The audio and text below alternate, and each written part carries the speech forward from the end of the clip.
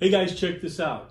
Cool thing happening in South Point this weekend on Saturday and on Sunday, but on Saturday we're doing a rummage sale and the benefit will go toward the Kids Rock Play Yard. So listen, come hang out. I know people have brought stuff. If you need to bring things, do that, and then we'll sell those gently used items so that the kids can benefit. The money is going to go toward the Kids Rock Play Yard, building a play yard for the kids, not only for the church, but in Southeast Fresno.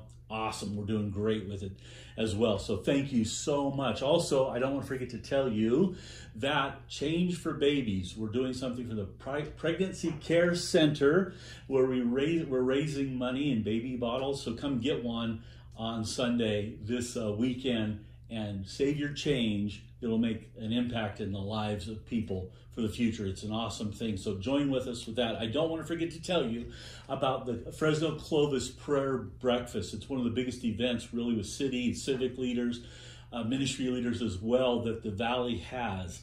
This year, it's going to be on May 25th, which is a Tuesday. You can sign up. We'll have a link under this page and on our website. Sign up. I just want to encourage you, especially this year, to go. Ann Graham Lotz, the daughter of Billy Graham, is going to be there. And I believe it'll be a blessing, not only that we would hear her, but there would be a unification in this time. Not only us as Christian people, the Church of Jesus Christ, but that we would stand together in this season for our city, our state, and our country, and the world for the Lord. It's an important moment. So I just want to encourage you to sign up. You do that at southpointchurch.com. This weekend is part 2 of me having a heart-to-heart discussion with you. Ephesians chapter 1, verse 11 says, it's in Christ that we find out who we are. Think about that.